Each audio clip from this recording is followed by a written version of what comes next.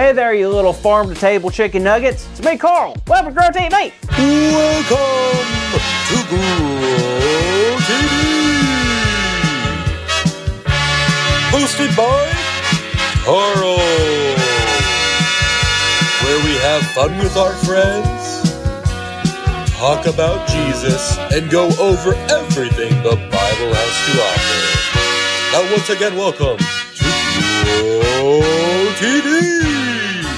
Well, howdy, y'all. Welcome back to the farm. And I am so happy to see y'all. How happy am I, you might ask? Well, I'm about as happy as a chicken on a soft pillow. You see, I've recently lost something that was very important to me, and I need your help finding it. So here's the situation. I just finished churning the butter, picking up the eggs in the coop, and brushing the horses, and then I realized something. I lost my keys. Now, I know that may not seem like a big deal, right? People lose their keys all the time, no biggie. But here's the thing. One of the keys on the key ring is for the barn, which is where I am today, and tomorrow, and the next day, and the next day, and the next day, and the day just keeps going because I'm locked in the barn.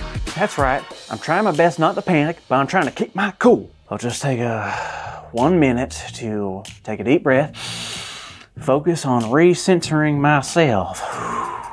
Hey, Carl. Whoa. Carl, relax. It's me. Oh, hey, Grace. I am relaxed. What are you talking about? You seem like you're panicking. Wait, are you kidding me? I'm cool as a cucumber, girl. Oh, really?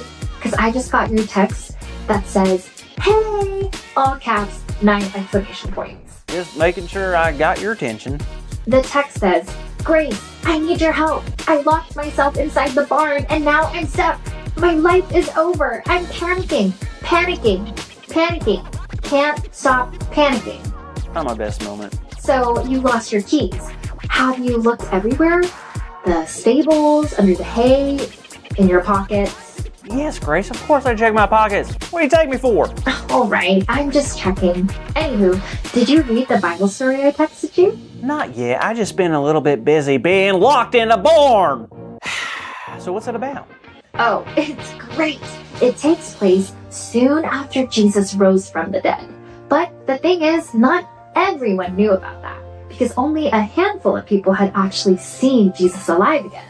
So rumors about Jesus were flying all over. Sounds like the crows that fly over this farm. They're so chatty. Maybe they stole my keys. So there were these 2 men who were walking outside the city, and they were talking about Jesus and all that had happened, when suddenly Jesus walked up behind them and began to talk with them.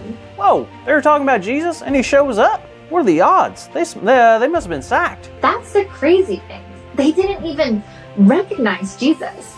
What? Jesus asked them what they were talking about, and they were shocked that he didn't know. They assumed everyone had heard the stories of the man named Jesus, who was taken prisoner even though he did nothing wrong, and then was sentenced to death by being hung on a cross. They also told him that this Jesus was supposed to be the Son of God, and that some people are saying that he has rose from the dead. Wow! And they still had no idea that they were talking to the Jesus? Not a clue. They thought it was some random guy, but that's when Jesus began to talk to them. He told them that they may want to take a closer look at what the scriptures had said. He told them, did not the Messiah have to suffer these things and then enter his glory? What'd they say? Well, it was. At that time, they realized that this man was someone special. So they invited him to come over for dinner. And Jesus said, yes. When they had sat down and Jesus began to serve them, they finally realized who they were sitting across from. About time. But just at that moment, Jesus disappeared. The men couldn't believe it. They ran back into town and told the disciples that it is true. The Lord has risen. Wow, what a great story. I can't believe it. I mean, how could they not know that Jesus was with them? Well, it can happen more easily than you think. How? Well, when we don't recognize or get too used to something, we can often forget how important it is, or that it's even there at all. I mean, Jesus promises to never leave us, but it can feel like we're alone sometimes, huh? Sure can. I just never want to forget that. I need to write that down, actually. No way! Are you kidding me? I told you to check your pockets. Oh man, I feel foolish. I guess I'm just like those guys from the story. I had the thing I needed with me the whole time and I had no idea. Well, the important thing is that you found it. But remember, Carl, there will be times when you feel like you are trapped and don't have any hope. But we can't forget that Jesus is there for us every day. Hey kids, what a fun time, huh? Not only did Carl find his keys, but we found the big idea in the process. And today's big idea is, Jesus is there for me every day. So let's shout it out loud on the count of 3. 1, 2, 3. Jesus is there for me every day. Wonderful job.